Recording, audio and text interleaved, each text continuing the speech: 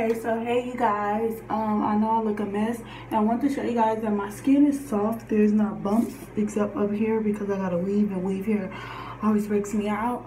But one of my subscribers asked, sorry, I got a message.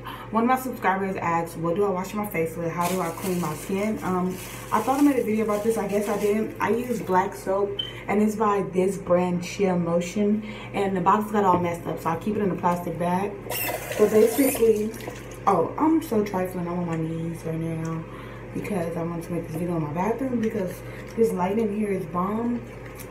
And it's sink, but I just rubbed this on my face. She said my morning routine. I do this morning and night, and then I wash it off basically.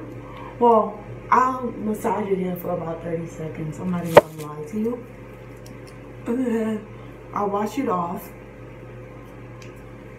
and then also I want to show you guys. Sorry, I'm digging under the cabinet. I use this. You don't have to use this. It's like a Clinique clarifying lotion, I guess. But basically, it smells just like alcohol. And like when I use it, it just shows me all the dirt on my face. So I use that when I come home from school to get the dirt off. Then I'll do this at night. And I'll put this on in the morning after I do it. So that's my skin routine, guys. My skin is not perfect, as I said. I should probably do way more, but I just do the basics.